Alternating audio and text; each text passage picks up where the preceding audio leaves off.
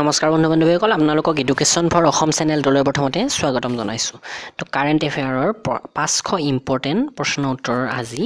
14 number খণ্ডটো মই আপোনালোকৰ বাবে লৈ আহিছোঁ ইয়াৰ আগতে 13টা খণ্ড ইতিমধ্যে মই আগবঢ়াইছোঁ আপোনালোকে যদি এতিয়ালৈ চোৱা নাই সেইকেইটা ডেছক্ৰিপশ্যনলৈ গৈ চাই ল'ব পাৰে তো আহক আমি আজিৰ সেশনটো আৰম্ভ কৰোঁ লগতে ইয়াৰে PDF ফাইলটো মই আপোনালোকৰ বাবে আগবঢ়াইছোঁ ডেছক্ৰিপশ্যনতে তাৰ পৰা গৈ ডাউনলোড কৰি ল'ব পাৰে আজিৰ 1 নম্বৰ প্ৰশ্নটো হৈছে 13 ডিসেম্বৰ 2017 অটোৱা চুক্তিৰ 163 নং সদস্য কোনখন দেশ হৈছে এই যেটো অটোৱা চুক্তি ইয়াৰ জৰিয়তে 163 নম্বৰ সদস্য দেশ এখন হৈছে সেইখন হৈছে শ্ৰীলংকা তো শ্ৰীলংকাৰ কথা নিশ্চয় জানে আমাৰ এখন চুবুৰীয়া দেশ আৰু শ্ৰীলংকাৰ পৰা কেইটামান ইম্পৰ্টেন্ট পইণ্ট হ'ব এতিয়া শ্ৰীলংকাৰ কেপিটেল দুখন আছে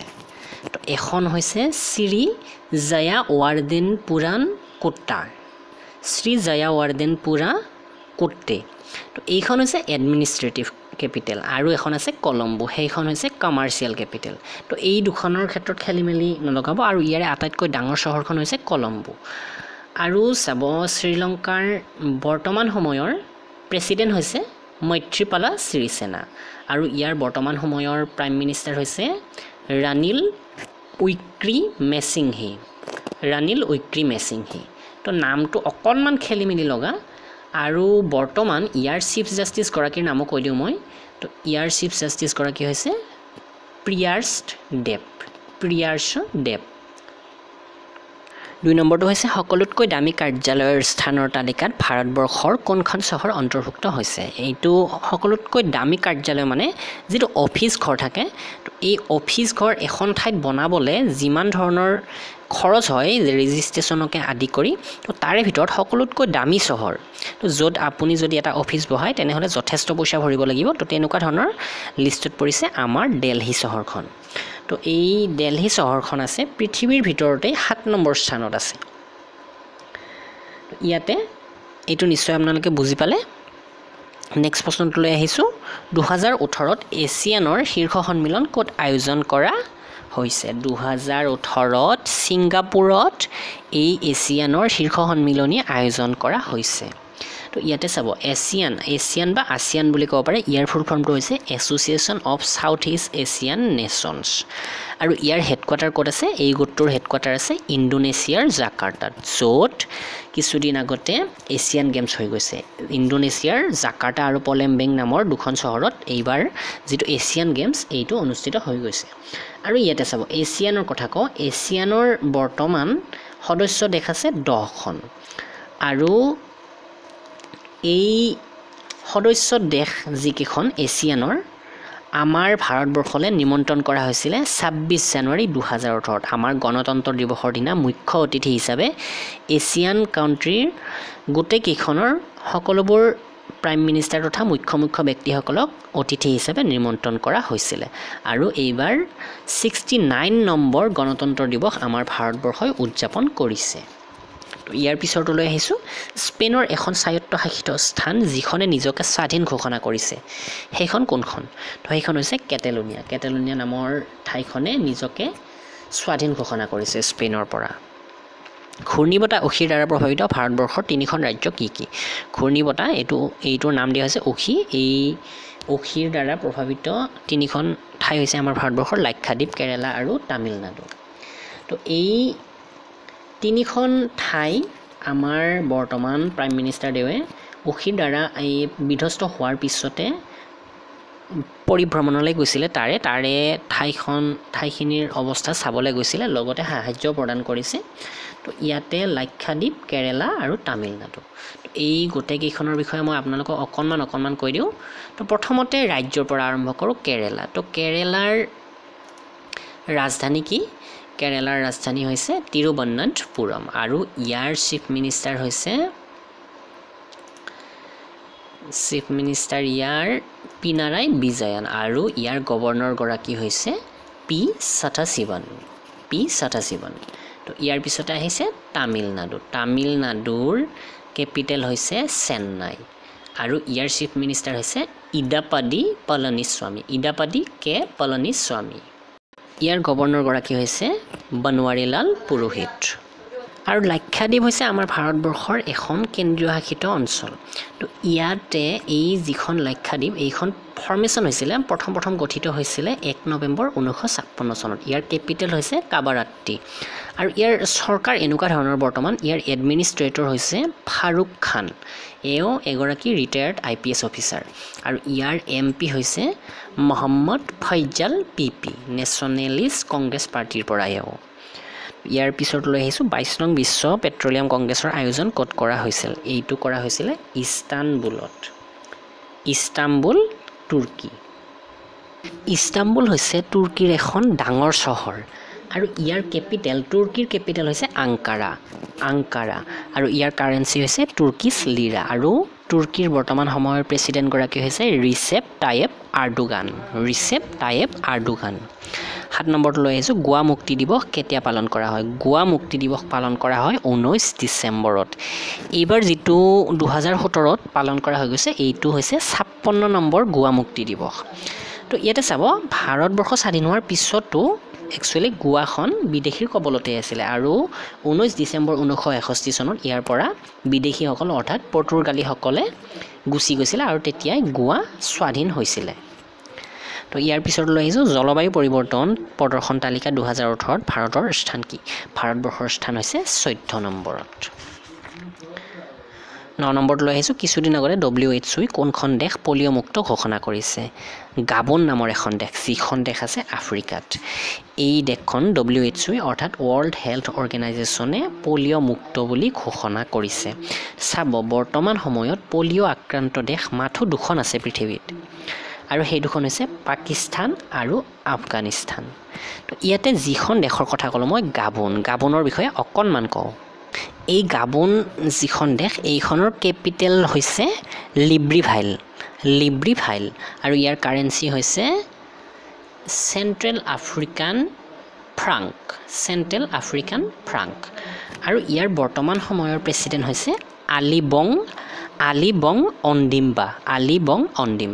আৰু ইয়াতে অন্য এটা টাৰ্ম আছে WHO অৰ্থাৎ ৱৰ্ল্ড হেল্থ অৰ্গেনাইজেশ্যন এই ৱৰ্ল্ড হেল্থ অৰ্গেনাইজেশ্যনৰ স্থাপন হৈছিলে 7 এপ্ৰিল 1948 চনত আৰু ইয়াৰ হেডকোৱাৰ্টাৰ আছে জেনেভাত ছুইজাৰলেণ্ডৰ জেনেভাত আৰু ইয়াৰ বৰ্তমান হেডগৰাকী কোন টেড্ৰছ আধানম তো ইয়াৰ পিছৰ প্ৰশ্নটো লৈ আহিছোঁ কিছুদিন আগতে ইউনেস্কোৰ দ্বাৰা ভাৰতবৰ্ষৰ অমূৰ্ত সাংস্কৃতিক ঐতিহ্য ঘোষিত হোৱা অনুষ্ঠানটো কি অমূৰ্ত সাংস্কৃতিক ঐতিহ্য মানে হৈছে হেৰিটেজ তো এই ইংৰাজীত হেৰিটেজ বুলি কোৱা হয় ঐতিহ্য এই কুম্ভ মেলাখন ভাৰতবৰ্ষৰ অমূৰ্ত সাংস্কৃতিক ঐতিহ্য হিচাপে ঘোষিত হৈছে এই কুম্ভ মেলা অনুষ্ঠিত হয় উত্তৰ প্ৰদেশৰ এলাহাবাদত তো উত্তৰ প্ৰদেশৰ কথা মই আপোনালোকক বহুবাৰ কৈছোঁ ইতিমধ্যে ইয়াৰ চিফ মিনিষ্টাৰ হৈছে যোগী আদিত্যনাথ পৰমাণু অস্ত্ৰ নিষেধ সন্ধিত হস্তাক্ষৰ কৰা প্ৰথমখন দেশ কোনখন তো ব্ৰাজিলে পৰমাণু অস্ত্ৰ নিষেধ সন্ধিত হস্তাক্ষৰ কৰা প্ৰথমখন দেশ হিচাপে চিহ্নিত হৈছে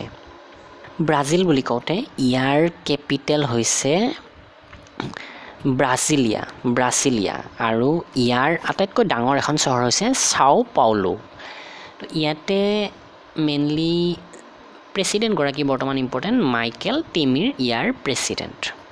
তাৰ উপৰি অন্য কেইটামান পইণ্ট আপোনালোকক কৈ দিওঁ ইয়াৰে যিটো কাৰেন্সি এইটো হয় ব্ৰাজিলিয়ান ৰিয়াল REAL তো এইখিনি ব্ৰাজিলৰ ওপৰত ইম্পৰ্টেণ্ট পইণ্ট আৰু ইয়াৰ পিছত লৈ আহিছোঁ কোনখন দেশৰ সংসদত এপ্ৰিল 2017ত যোগৰ সম্বৰ্ধনাৰ বাবে প্ৰথমখন সংসদীয় লীগৰ আয়োজন কৰা হৈছিলে জাপানত এই সংসদীয় লীগৰ আয়োজন কৰা হৈছিল তো 2017ৰ প্ৰশ্ন যদিও এইটো যথেষ্ট ইম্পৰ্টেণ্ট চাব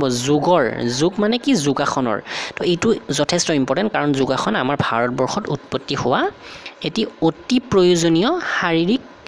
বা মানসিক যিকোনো তো এই ক্ষেত্ৰত যথেষ্ট ইম্পৰ্টেণ্ট যোগাসনটো বৰ্তমান বিশ্বত ইয়াৰ এটা ৰিভলিউশ্যন হৈছে যোগাসনৰ ওপৰত তো সেইকাৰণে এইটো যথেষ্ট ইম্পৰ্টেণ্ট 2017 হ'লেও এইটো যথেষ্ট ইম্পৰ্টেণ্ট জাপানত এই যিটো লীগৰ আয়োজন কৰা হৈছিলে জাপানৰ কেপিটেল হৈছে টকিঅ' চহৰ বা টকিঅ' ইয়াৰ যিটো নেশ্যনেল লেংগুৱেজ সেইটো হৈছে জাপানীজ আৰু জাপানৰ যিখন সংসদ সেইখনক কি কোৱা হয় ডায়েট বুলি কোৱা হয় এইটো প্ৰশ্ন যথেষ্টবাৰ আহিছে আৰু ইয়াতে বৰ্তমান প্ৰাইম মিনিষ্টাৰ হৈছে চিনজো এবে চিনজু এৱে তো এইটো যথেষ্ট ইম্পৰ্টেণ্ট প্ৰশ্ন আৰু জাপানতে পেলোৱা হৈছিল দুটা পাৰমাণৱিক বোমা হিৰোশ্বিমা আৰু নাগাসাকিত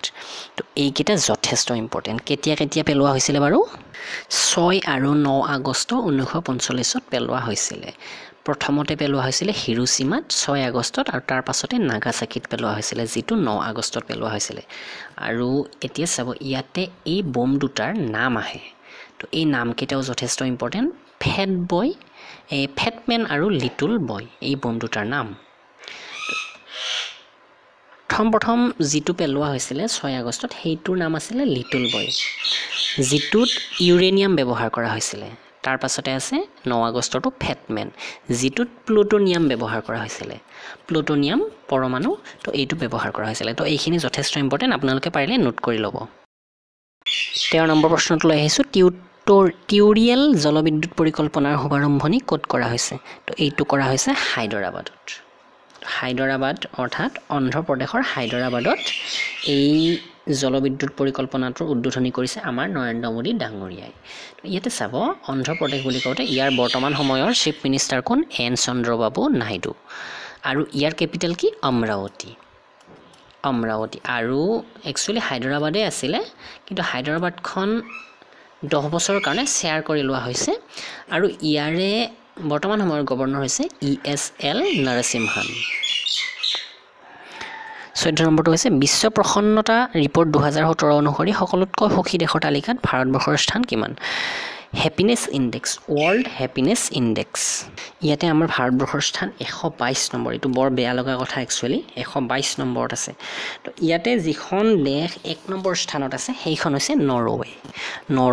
ওয়াৰ্ল্ড হ্যাপিনেস ইনডেক্সত 1 নম্বৰ স্থানত আছে তাৰ মানুহবোৰ যথেষ্ট সুখী বুলি ক'ব পাৰো তো নৰৱেৰ বিষয়ে আমি অকনমান চাও নৰৱে এখন স্কান্ডিনেভিয়ান কান্ট্ৰি আৰু ইয়াৰ কেপিটেল হৈছে অসলো আৰু ইয়াৰে যেটো কাৰেন্সি এই কাৰেন্সিটো হৈছে নৰৱেয়ান ক্ৰোন KRON ক্ৰোন বুলিও ক'ব পাৰে তো বহু দেশৰ ক্ৰোন কাৰেন্সিটো আছে যেনেকৈ আমাৰ ভাৰতবৰ্ষৰ টকা ঠিক বাংলাদেশৰ টকাৰ নিচিনে টাকা বুলি কোৱা হয় তো এনেকুৱাকৈ ক্ৰোনো বহুকেইখন দেশৰ আছে ইয়াৰ বৰ্তমান সময়ৰ প্ৰাইম মিনিষ্টাৰ গৰাকী হৈছে আৰ্না সোলবাৰ্গ আৰু প্ৰেসিডেন্ট এগৰাকী আছে হেগৰাকী হৈছে টন ডব্লিউ ট্ৰোৱেন ইয়াৰ পিছত লৈ আহিছো 11 নং WTOৰ মন্টি স্তৰীয় সন্মিলনী ক'ত হৈ গৈছে আৰ্জেন্টিনাত এই মন্টি স্তৰীয় সন্মিলনী হৈ গৈছে তো এইটো আছিল আমাৰ লাষ্ট প্ৰশ্ন ইয়াতে অকনমান ডিসকাশন দিও WTO অৰ্থাৎ ওয়াৰ্ল্ড ট্ৰেড অৰ্গেনাইজেশ্যন ইয়াৰ স্থাপন হৈছিল 1 জানুৱাৰী 1995 চনত তো মোটামুটি 23 বছৰ আগতে এই অৰ্গেনাইজেশ্যনটো স্থাপন হৈছিল আৰু ইয়াৰ মুখ্য উদ্দেশ্য হৈছে ইন্টাৰনেশ্যনেল যিবোৰ ট্ৰেড আছে এইবোৰ ৰেগুলেট কৰা ইয়াৰ হেডকোৱাৰ্টাৰ আছে জেনেভা সুইজাৰলেণ্ডত আৰু বৰ্তমান ইয়াৰ মেম্বাৰ কাউন্ট্ৰি আছে 164খন দেশৰ আৰু ইয়াতে এগৰাকী যেহেতু হেড আছে এই হেড গৰাকী হৈছে বৰ্তমান একচুৱেলি ইয়াৰে যিগৰাকী হেড হেগৰাকী ডাইৰেক্টৰ জেনেৰেল বুলি কোৱা হয় তেওঁ হৈছে বৰ্তমান ৰবাৰ্টো এজেভেডো এই যিখন 11 নম্বৰ মন্টি স্তৰীয় সন্মিলনী এইখন হৈ গ'ল আৰ্জেন্টিনা তো আমি আৰ্জেন্টিনাৰ বিষয়ে অকনমান চাও আৰ্জেন্টিনাৰ কেপিটেল হৈছে ব্ৰুনিউছ এৰিছ বিউনিউছ এৰিছ এৰিছ আৰু ইয়াৰ বৰ্তমান প্ৰেসিডেন্ট হৈছে মৌৰিচিও মেক্ৰি তো এই ইয়াৰে যেটো কাৰেন্সিটো হৈছে পেসো এইদৰে ক'ব পাৰো আৰ্জেন্টিনিয়া পেসো আজিৰ ভিডিওটোত এইকেইটা প্ৰশ্নই আছিল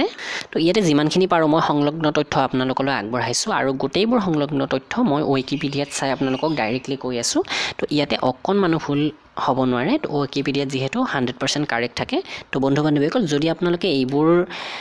ভিডিওটো নাচাই শুনিও আছে তেনেহলে যথেষ্ট লাভৱান হ'ব আৰু পাৰিলে নোট কৰিলে যথেষ্ট ভাল বহু দিনলৈ আপোনালোকৰ মনত থাকি যাব তো সেশনটো নিশ্চয় লাইক কৰিব লগতে যদি পাৰে শেয়াৰ কৰিব তো আজিলৈ ইমানখিনি ধন্যবাদ